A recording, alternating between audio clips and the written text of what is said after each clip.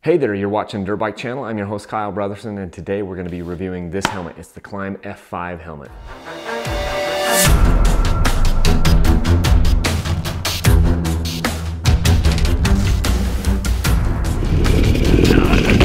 Oh, shoot.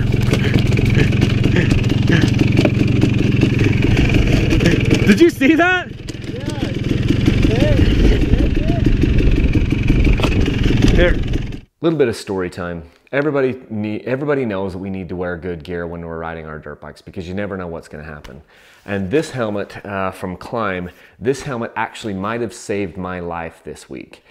I've been riding for several years and I hit my head as hard just a couple of days ago as I ever have. I think I've hit my head on the ground maybe 3 times in the last 6 or 7 years. One of the times I gave myself a concussion, so I don't remember how hard I hit. This one I remember it clearly. I'll roll in the footage here, but basically I'm on an off-camber, really steep downhill. I start to make a mistake and I'm gonna lose the bike off the side of the hill. So immediately I try to duck it into the hill and just jam it into the hill, and there's just a massive, nasty, gnarly, sharp rock boulder right there, and I can't do anything except for hit it. And so I just kind of tuck my head down like this, and I just go pile driving right into that rock.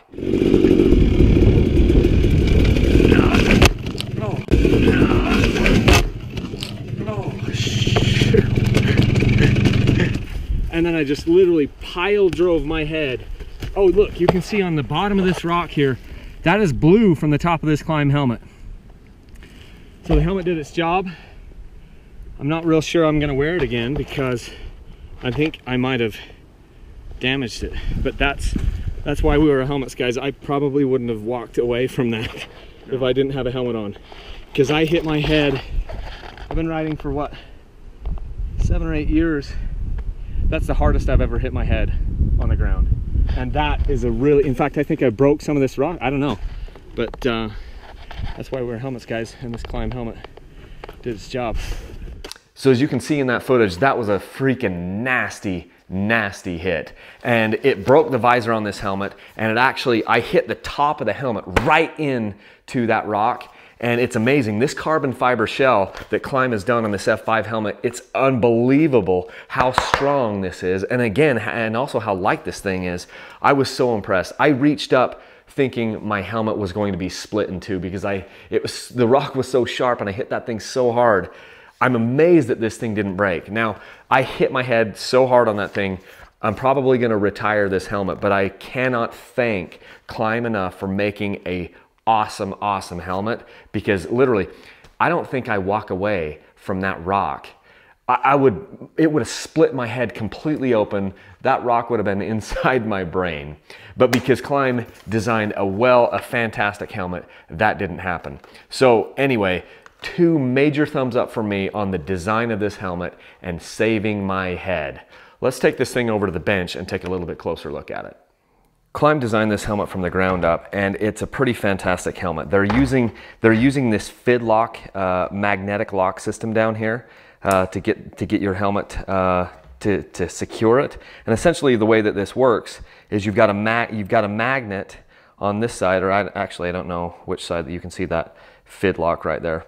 I don't know which side the magnet is on, but it's a magnetic clip system. So you basically just have to kind of get this close, and then it locks into place. And as you can see, no matter how hard I pull on that, it's not going to come off until you pull on the little red tab there, and then this comes off.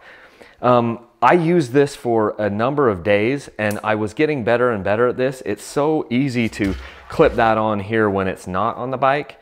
When you've got gloves on, it was harder for me to get that on. So I'm not as comfortable yet using this, but I think if you use this for a while and practiced it, this would become a very efficient way for you to take your helmet on and off. So that's just something. I wonder if more helmets are going to start using that, but it's kind of cool. So yeah, positives about this helmet. It's actually very light. I wore a size medium on this thing. And again, the visor is only broken because of that crash. They send an extra visor with you, with this guy. They come in a couple of different colors, and here's the top of the helmet where I smashed into that. It's unbelievable that it didn't break the top of this shell. Generally speaking, when I hit my head really hard on the ground, I retire a helmet just because I'm like, okay, I don't know if I want to push my luck too much with multiple hits. So this helmet is probably going to be retired, and I'm kind of sad because this thing it's really light, it's really well ventilated. There's four huge vents up here, and the vents go down all the way through, so you can kind of radiate heat out. But it was just, everything performed really nicely. The last helmet that I had from Klim, I wasn't really in love with that one. This one is much, much better. It also was very easy for me to put my Pro Shot camera mount on this one because it had a nice area here, kind of a nice flat area. I like to run these Pro Shot camera mounts for GoPros, so it was easy to install that way. Another thing is the last helmet that I had from Klim, this was a big issue. I was popping these inserts out. Or I mean these little keepers off the helmet, and you'll notice that the helmet is dirty because I've used this a number of times. I was just about ready to clean this thing when I broke it. But this is a major improvement from the F3 helmet that I tested last year. This thing is not coming apart. I mean, it's not breaking apart, so it's easy to clean this thing, and it's not just it's not going to, you know, mess up on you. And they've got a really nice locking system in here with the liner, so easy to pull this out, and then you can you know, obviously take that out and wash this thing, which is important. I mean, because we get our helmet so grimy and so dirty after a few rides, a few dusty rides and a few sweaty rides. It's nice to be able to get the thing clean again. So this helmet, obviously it's a carbon fiber helmet, carbon fiber shell, very light, very stiff, very strong. And then obviously you've got your, you know, your styrofoam, I don't know what they call that. It's like, I think they're touting like a three density or something, tri-density shell inside of here, or the actual absorption material, the styrofoam stuff. But this helmet performed very well. The only thing that was kind of funny is it would kind of push my ears a little bit. I've got big ears, and so my ears kind of didn't fit super perfectly inside of the ear socket. I'm not gonna dock Klim for that because I've got kind of weird ears. But the helmet was comfortable to wear all day, vented well, was lightweight. They give you a decent case for this thing. They also give you an extra visor, which I know a lot of the helmet manufacturers do. But this is definitely a helmet that I would recommend. Almost all of the Klim gear that I have tested has been top notch. The only thing I ever had an issue with was the last helmet that I did, and they've corrected those problems. So kudos to Klim for actually going out there and improving their product and saying, hey, you know what, we could do this better. And they have. This helmet is awesome. I really liked this helmet, and they've got a few different colors for this thing. And I would say if you were in the market, I think they're retailing for like $4.99. And if you think that's expensive, I know, you know, $500 is a decent chunk of change, but guess what, man? This sucker probably saved my life this week. So would I have wanted to be wearing a $100 helmet?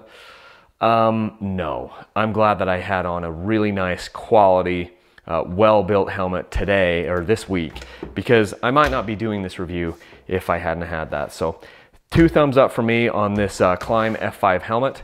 And if you guys have some, have some comments, leave them down in the description. But kudos to Klim for making an awesome helmet.